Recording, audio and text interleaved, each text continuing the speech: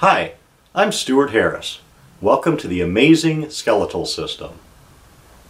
The skeleton does many jobs for us. The skeleton provides rigid support for the entire body. Bones provide protection for our vital internal organs.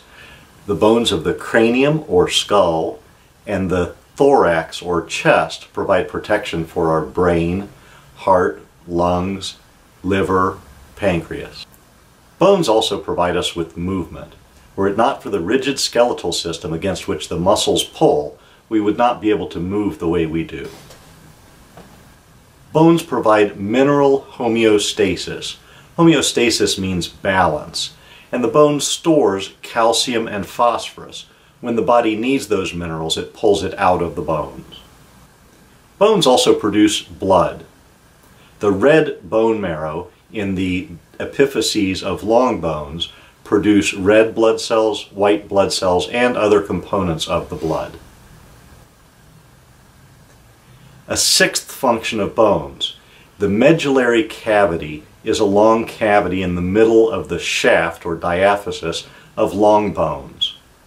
The medullary cavity produces yellow bone marrow, which is basically fat. So the yellow bone marrow is an energy reserve in times of famine. There are 5 kinds of bones. There are long bones, short bones, flat bones, irregular bones, and sesamoid bones. Long bones are longer than they are wide and include bones such as the humerus or upper arm and the bones of the hand, which are called the metacarpals. Short bones are more cubical. They're about as long as they are wide, and they include the many carpal bones in the wrist and tarsal bones in the ankle. Flat bones are primarily useful for protection and include the bones of the cranium, which protects the skull, as well as the ribs and sternum, which protect your vital internal organs, such as heart and lung, liver and pancreas. Irregular bones are your vertebrae, or spine bones. Sesamoid bones are bones enclosed in a tendon. The most obvious example of this is the patella, or kneecap.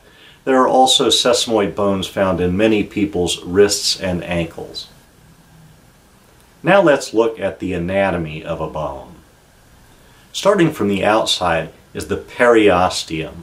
The periosteum is a tough, fibrous cover over the entire bone. Inside of the periosteum, we find compact bone, which, as the name suggests, is compact and hard and is what we would normally think of as bone. Inside of the compact bone is the medullary cavity. This cavity is lined with the endosteum.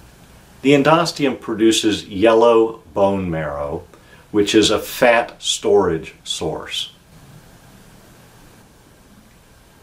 In addition to yellow bone marrow, long bones produce red bone marrow. This is produced and stored in the spongy bone in the epiphyses of long bone. The red bone marrow produces components of blood, including red blood cells and white blood cells.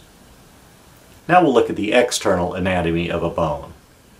The shaft of long bones is called the diaphysis. The ends of long bones are called the epiphyses. Epiphyses is plural, epiphysis is singular. A process is a projection off of a bone, and a fossa is a depression into a bone. Often, the fossa is present to accept a process. The most obvious example of this is the olecranon process and olecranon fossa.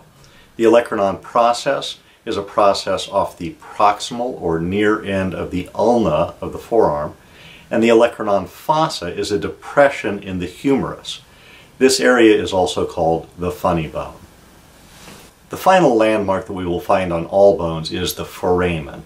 A foramen is a hole through which blood and nerve supply can pass.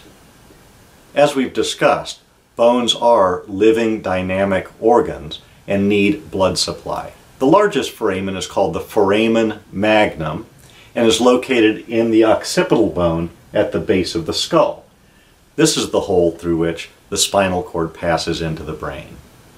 Well, that's the end of Unit 1. Please complete the activities listed below and do the readings in preparation for Unit 2. Thanks a lot.